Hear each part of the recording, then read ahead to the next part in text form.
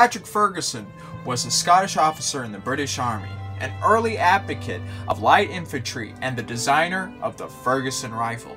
He is best known for his service in the 1780 military campaign of the Carolinas during the American Revolutionary War, in which he played a great effort in recruiting American loyalists to serve in his militias against the Patriots. Patrick basically started his military career in his late teens, and he participated in fighting the 7 Years' War in the Holy Roman Empire. He suffered a leg ailment and he had to return home, but when he returned home he wanted to stay in the military, and so he took part in light infantry training, which got the attention of a famous general known as General Howe. During this time, Ferguson was developing a new rifle design based on an old classic breech-loading musket design, and therefore developed the Ferguson rifle. The Ferguson rifle was different from muzzleloader rifles because the breech of the weapon is closed by 11 starting threads on a tapered screw, and the trigger guard serves as a crank to rotate it. You would load the ball into the breech, close the crank, it would cut off the gunpowder, and the rest of the gunpowder would be put into the firing pan. It was very quick and it was very efficient as a rifle, and in a highly trained soldier's hands, it could fire 6 to 10 shots. This was in comparison to a muzzle-loading Brown Bess, or what would be called a Longland pattern musket, or even the Kentucky rifle at that time, which, if in the hands of a trained soldier, could maybe fire up to 3 shots a minute. Patrick Ferguson also demonstrated that not only could his rifle could shoot 6 to 10 shots, but it could shoot it accurately out to 200 yards. 200 yards. This was very, very effective in the fact that you have to understand that muskets at that time, being smooth bore, couldn't really hit out accurately other than past maybe 50 yards, but this could hit a target at over 200 yards. And the design of the rifle was pretty genius. The massive problem with it was that, being that it was the 1770s, and this was the beginning of the British Industrial Revolution, the machinery, the equipment that would later on allow for mass production wasn't available yet. So what you had were local gunsmiths and subcontractors that could somehow manufacture these guns. And this was very much time consuming because the Ferguson rifle was very much a complex weapon. The four gunsmiths making Ferguson's ordnance rifle could not make 100 in 6 months at 4 times the cost per arm of a standard musket. It was just easier to manufacture Brown Bess, and this was one of the huge disadvantages with the rifle. And because only a few of these could be manufactured, a small unit known as the Experimental Rifle Corps were armed with this new rifle, and they were the ones that were using this in the battlefields, because at the time, like I stated, this couldn't be mass produced, and whole units or massive regiments or battalions could not be equipped with this rifle. And Patrick Ferguson actually led one of these rifle corps in 1777 in the Battle of Brandywine on September 11th, 1777. Now, there is some account, and this has been disputed, that Patrick Ferguson, while on the battlefield, spotted George Washington, which at the time he didn't even know it was George Washington, on a horse, and had him in his sights. But he didn't shoot at him because Washington had his back to him and didn't realize that Ferguson was there aiming his rifle at him. And Patrick Ferguson, being a gentleman and an officer, decided not to shoot him because he felt that it would be against his honor code. So he was wounded during that battle, and later on, while he was recuperating in a hospital, a surgeon actually informed him that the person he was aiming at might have been possibly George Washington. Ferguson later wrote that even if it was George Washington or any high-ranking general, he would have never taken the shot because he wouldn't want him to be dishonorable in any way. He was a British officer. Later on, after the Experimental Rifle Corps was disbanded due to the fact that there was nowhere they could go with this rifle, they couldn't manufacture anymore very quickly, and the British military really didn't see the potential of it. They disbanded. Patrick Ferguson went on to fight in just standard units, and in 1778 he would fight up against privateers who were seizing British ships in the Battle of Chestnut Neck.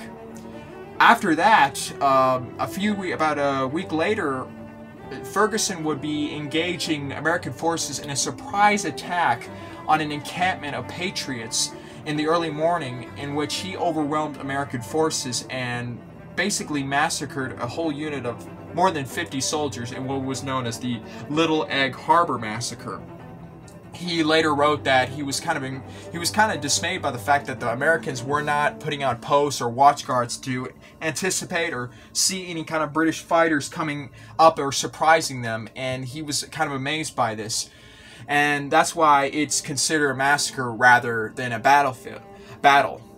In 1780, General Lord Cornwallis led the invasion of South Carolina and North Carolina, and Patrick Ferguson was a part of this invasion, and his task was to recruit local loyalists into his forces to fight up against Patriot militias. In a way, this was actually sort of a civil war situation, because you had local loyalists up against Patriot militias up against other militias, and he was tasked with actually not just recruiting, but leading these militia units up against other Patriot militias in battle.